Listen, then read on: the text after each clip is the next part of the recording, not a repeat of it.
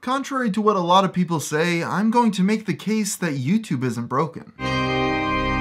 While this has been said for years now, over the past few months I've seen a lot more people jump onto the YouTube is broken bandwagon. There's no doubt that I have been one of those creators that have criticized this website, but today I wanted to take a little bit of a different direction and start a new series called The Devil's Advocate, where I'll argue that YouTube actually is not broken. The first piece of proof that many will show is that their videos aren't being promoted as much as they used to be, so there must be something wrong with the website. Now, what's been happening to us? We noticed it happening last week and the week before. Suddenly, it would happen about once a week where our new upload wouldn't show up on the home page, it wouldn't show up on the mobile phone, it wouldn't show up on the TV, it wouldn't show up on the recommended bar. It was almost just completely disappeared. And the only people that had access to it were people coming directly from the subscriber feed. This one really baffles me. How could one person noticing that their videos aren't being promoted as much mean that the entire website is messed up? How YouTube works is that the website will look through a ton of statistics and then see which videos will be promoted. While yes, algorithm changes often hurt YouTubers, they also help others, and this is the case every single time. Just look at that channel that cuts things with a super hot knife. It gets like 300 million views a month right now. The next thing I hear a lot of people talk about is that us small independent YouTubers cannot compete with gigantic corporations, or at least it's very difficult. The concept behind this one is pretty simple. Big corporations that run channels like Jimmy Fallon or CNN are able to spit out a ton of videos, and us little creators can't compete. Or can we? Well, a lot of people like this argument because it sounds good and it gives them a reason to stick up a middle finger to big corporations. In all honesty, it's not a very good excuse. Wanna know why? Overhead costs. Well, yes, most big corporations do get a lot more views than me. They also have to pay for big office buildings in Los Angeles and Manhattan, union employees, and a ton of other little expenses that really add up.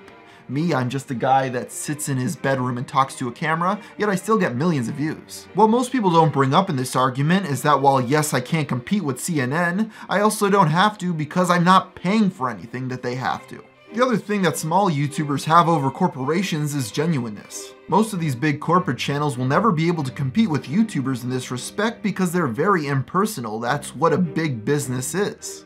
Another thing I've heard a lot of people pushing is that they're going to move to vid.me because this website is so terrible. First off, if you really wanted to scare Google, you would threaten to move to Facebook, then they may actually take you seriously. If you really do want to talk about vid.me though, fine, let's talk. First of all, they're currently not offering revenue sharing for people uploading videos, so you're essentially populating their website with content for free right now. Say all the bad stuff you want about how Google runs YouTube, but the one thing they're extremely good at is placing ads on this website, and splitting the revenue with people like me. Even if vid.me down the line was able to split revenue with its creators, do you really believe that they'll ever be able to match the rates of websites like Google and Facebook? Also, do you ever believe that in a million years, vid.me will be able to bring an audience for creators that's even half as big as YouTube's reach? So again, if you really wanted a website that can compete with YouTube, your best bet is Facebook. They are big enough to compete, but on the downside, if we all did jump ship, we'd probably face similar problems over there. The next point I've heard people argue that the site's broken is that videos that the fans seem to like don't get promoted that much.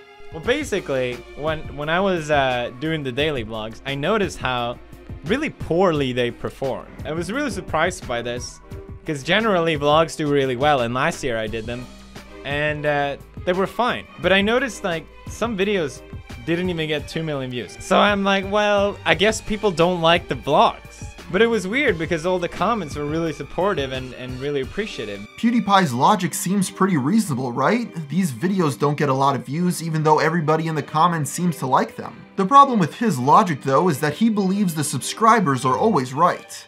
They're not. For example, just take a look at my channel. 2 years ago I was making gaming content, hence the name TheGamerFromMars. But then I slowly switched over to internet culture videos. Even a year after my genre switch, I still had people in the comments constantly telling me to make more gaming videos.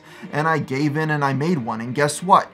It was my worst performing video in the past year. So what happened? I had all these people in the comments telling me that they wanted to see gaming videos, but then when I posted one, no one watched it. Just like PewDiePie, I gave in and listened to a vocal minority that didn't represent all my viewers.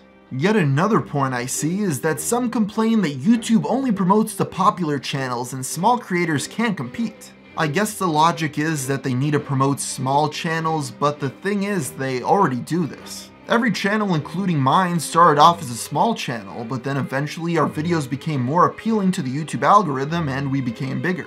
I really have a feeling that most of the people that make this argument are just salty that their videos aren't popular. In my first 2 years of making YouTube videos, I only was able to gain 500 subscribers. But I kept on making videos and you know what? Eventually my channel took off. So in conclusion, YouTube is not broken. For the past decade now, I've seen people saying that this was going to be the end of the website every single time they made a little change. And guess what? We're still here. Hey everybody, I hope you enjoyed the first episode of my new show, The Devil's Advocate.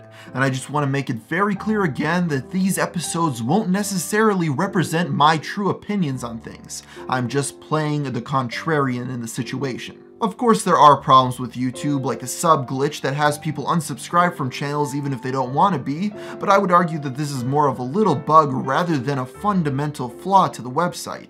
Yes, it is a problem, but I don't think it's the biggest problem. The 3 strike you're out policy with YouTube copyright needs to be changed because it's just archaic and doesn't work with big channels that are really putting their heart and soul into a channel just to have it deleted because somebody has some false copyright claims written against it. And the biggest, absolute biggest problem with YouTube is that they do not communicate with us.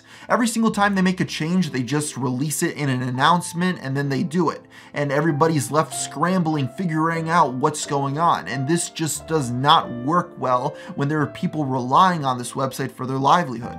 No matter where I stand on the issues, I do believe I made some good counterpoints to some arguments I've seen made on YouTube all the time. So if you have any ideas for future Devil's Advocate episodes that you'd love to see me make, please leave them in the comments below. So until next time, thank you for watching.